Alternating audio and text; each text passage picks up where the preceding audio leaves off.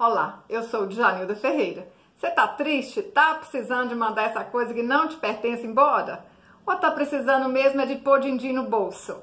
Então, gente, ou tristeza ou falta de dinheiro, vão fazer artesanato, que esse trem é bom demais da conta. Além de mandar a tristeza embora, ainda dá um dinheirinho. E hoje a gente vai fazer essas belezuras aqui, ó. Olha que trem bonitinho, gente! Fuxico, tá? Isso aqui é feito de fuxico. É facinho demais da conta. Vocês vão gastar aí uns retalhinhos. Tenho certeza que vocês vão amar fazer essas belezuras. E antes da gente ir pro vídeo, eu queria te pedir para você se inscrever aqui embaixo, ativar o sininho e me seguir nas outras redes sociais também. Lá no Instagram é @ateliê de Djanilda Ferreira e no Facebook é ateliê de Djanilda Ferreira. Eu tô te esperando, vou ficar muito feliz de te receber nas outras redes sociais também. Agora, vão comigo fazer essas lindezas? Voltei, gente. É porque eu esqueci de contar que eu aprendi esse bebê fofinho lá no YouTube da Ivânia Carla. Então, tem que dar os créditos para ela, né? Ela ensinou assim muito bem e eu aprendi direitinho e vim aqui mostrar para vocês como é que se faz. Ivânia, muito obrigada por ter compartilhado. Agora é verdade, vão lá pro passo a passo. A gente vai começar fazendo a parte de baixo, ó, essa trouxinha aqui assim. Aí eu cortei aqui no feltro um círculo de 11 centímetros. Aí eu fiz aqui um molde na cartolina de um círculo de 8 centímetros. Agora eu pego esse molde, ponho ele aqui bem centralizado em cima do feltro.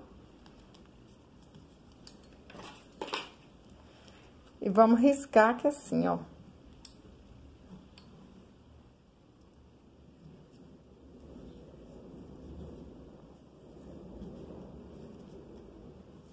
Quem quiser aprender a fazer essa caneta linda aqui, gente, ó, tem aqui no canal, tá? Vou deixar o link aqui abaixo. Aí, ó, vai ficar marcadinho assim o círculo. Aí eu venho aqui, ó, com uma linha de costura normal mesmo. Se vocês quiserem, pode ser mais grossinha, mas eu vou usar uma linha comum. Só que tá dobrada, 2 linhas. Aí eu passo aqui, deixo um pedacinho aqui sobrando. Aí vamos alinhavar aqui, ó. Igual eu faço fuxico. Ó. Pra cima e pra baixo. Pra baixo, pra cima, pra baixo, pra cima, até chegar no fim. Aí, alinhavei até aqui o fim. Aí, o último pontinho assim, ó, eu ponho aqui pra baixo, pra encontrar com a outra linha que ficou sobrando aqui assim, ó. Agora, a gente puxa aqui assim, franze. Vamos encher aqui de plumante.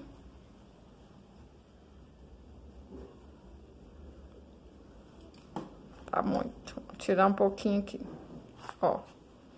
Ai, meu Deus, quase que eu perco meu fio aqui, ó. Esqueci. Tem que segurar ele aqui pra não perder. Ó. Encheu aqui de plumante. Aí, a gente puxa aqui assim e amarra esses 2 fios.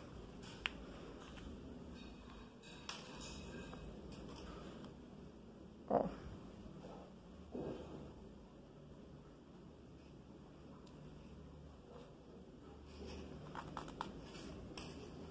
Ajeita o plumante pra dentro, pra poder amarrar direitinho.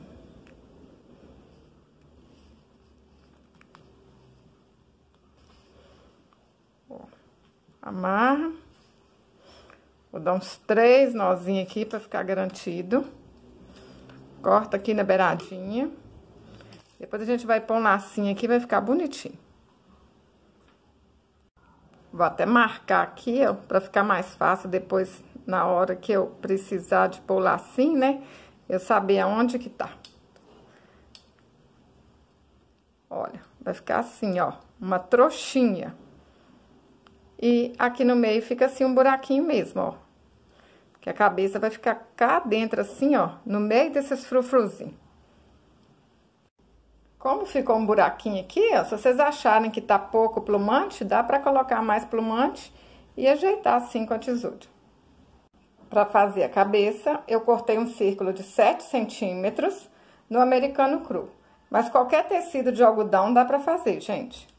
Eu vou alinhavar tudo aqui, ó, com uma linha colorida, que é para quem nunca fez fuxico, né? Ver como é que faz. Eu gosto de enfiar a linha assim, ó, uma dentro da outra para ficar bem segura.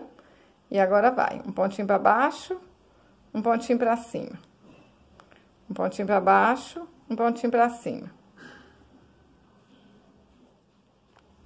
Ó, aí vamos fazer assim na volta todinha. Alinhavei tudo. Puxa aqui, franze um pouquinho. Vamos colocar plumante aqui dentro.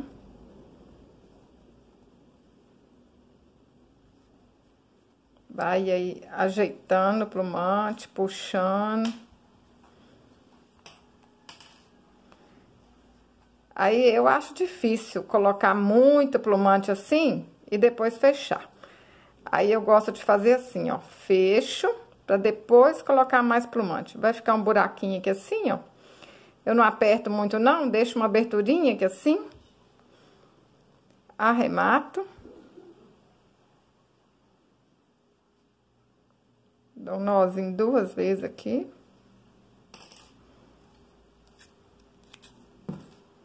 Aí, ó, ela não fica cheinha, né? Aí, eu venho aqui e vou cutucando aqui assim, ó, com a tesoura, até encher de plumante.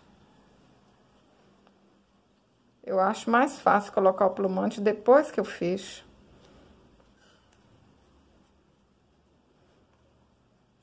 Aí, eu vou ajeitando, ajeitando, até ficar bem redondinho, bem bonitinho. Olha só, fui ajeitando, ajeitando o plumante. Fica um buraquinho aqui atrás, não tem problema. Até a cabeça ficar bonitinha. Agora, a gente abre essa trouxinha aqui. Coloca cola quente nela aqui assim, ó, no meio.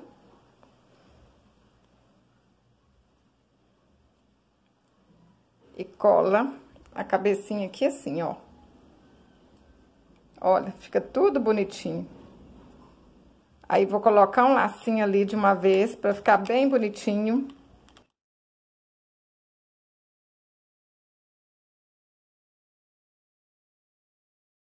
Olha como é que o menininho tá tomando forma. Pra fazer o cabelinho, a gente enrola assim, ó, 4 vezes ao redor dos dedos, ó. Dá 4 voltinhas assim.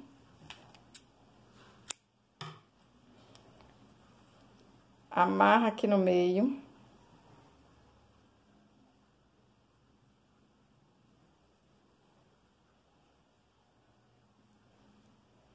Agora, a gente corta aqui, ó, as pontinhas. Acerta. Corta o outro lado. Acerta.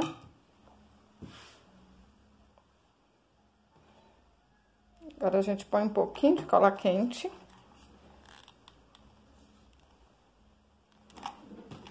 E cola cá no meio da cabeça. Aí, depois a gente vem cá e acerta de novo, assim, ó. Né? Pra ficar bem direitinho.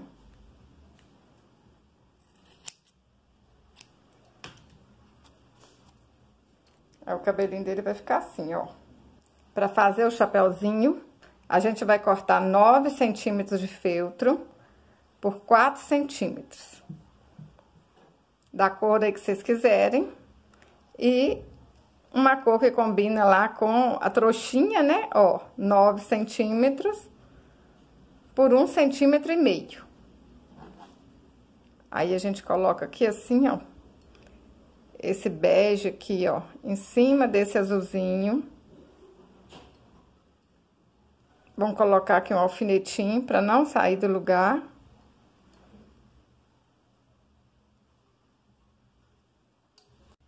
Aí, aqui, ó, a gente pode ou colar com cola quente, com cola de tecido, costurar na máquina, ou então dar pontinhos aqui assim à mão, ó. Vocês podem aí escolher o que vocês vão achar mais fácil. Vou dar pontinho aqui.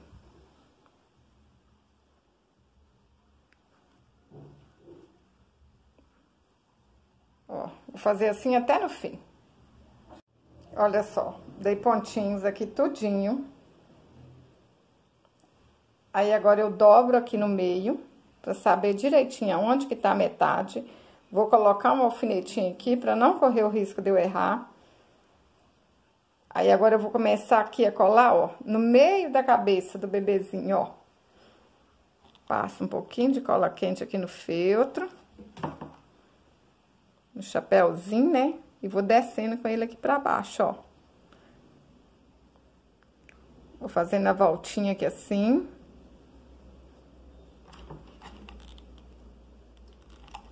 Ó.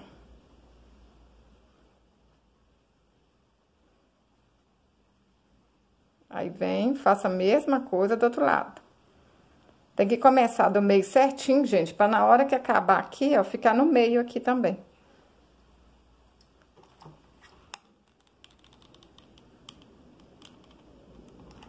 Pus a cola, dou a voltinha aqui. Olha só. Dá uma voltinha assim pra trás, né? Colei. Agora, eu vou emendar aqui, ó, essas duas partes.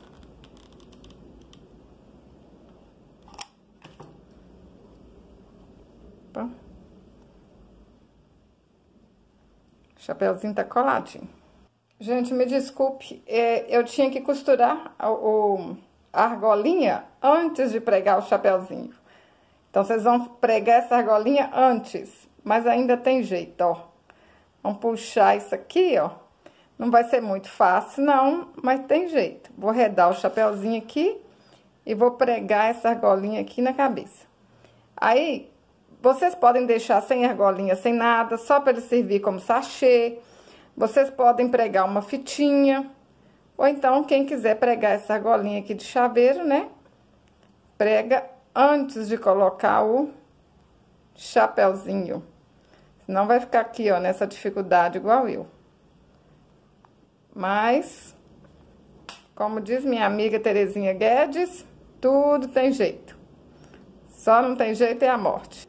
Tá vendo, gente? Todo mundo erra. Quando vocês errarem, quando vocês pintarem uma boquinha errada, fizer qualquer coisa errada aí, não fica triste não, tá? Eu também erro de vez em quando e todo mundo erra. Não adianta ninguém falar que não erra, porque erra. Consegui dar um jeito. Deu certo. Tá bom também, né? Agora vou amarrar esse chapéuzinho aqui, ó. Eu vou amarrar aqui com uma lã branca, mas vocês podem amarrar com qualquer linha grossa que vocês quiserem. Ó, dou um nozinho aqui. Bem dada, pra não soltar. Agora eu corto aqui, ó, bem agarradinho.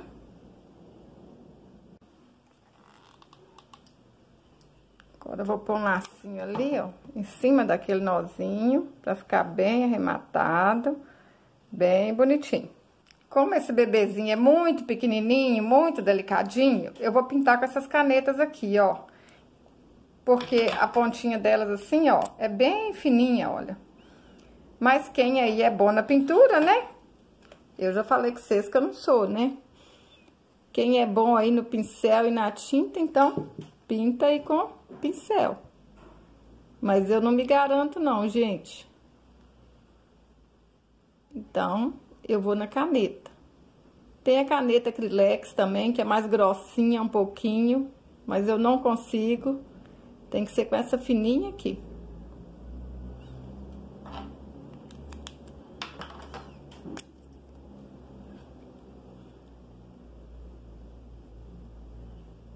Se vocês quiserem também, vocês podem pregar uma miçanguinha aqui no lugar do olho.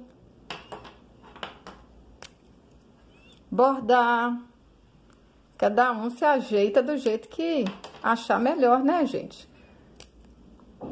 A gente dá uma ideia e vocês fazem aí do jeito que gostarem mais.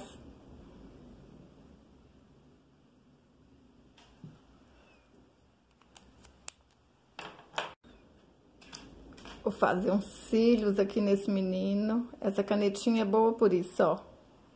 Fininha.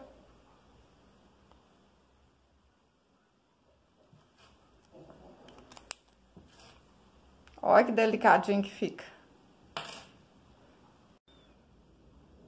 Agora eu vou usar um blush qualquer aqui, ó, e colocar um rosadinho aqui no rosto dele. Bebezinho é tudo rosadinho, bonitinho, gente. Agora eu sujo a cabeça do alfinete aqui assim, ó, na tinta acrylex branca. Dou uma pintinha aqui no olho desse bebezinho. Uma outra pintinha aqui embaixo. Olha só, tem que ser uma pintinha bem pequenininha. Se vocês preferirem, pode usar até a ponta de um palitinho para a pintinha ficar menor. Aí agora a gente faz uma pintinha aqui. Uma pintinha cá. Olha que coisa mais lindinha que fica, gente. Aí, ó, esse aqui eu fiz todo de feltro, né? Ó, mostrar pra vocês todinho, ó. Aqui atrás como é que fica. Olha que lindinho. Ai, eu tô apaixonada. Esse aqui também é todo de feltro.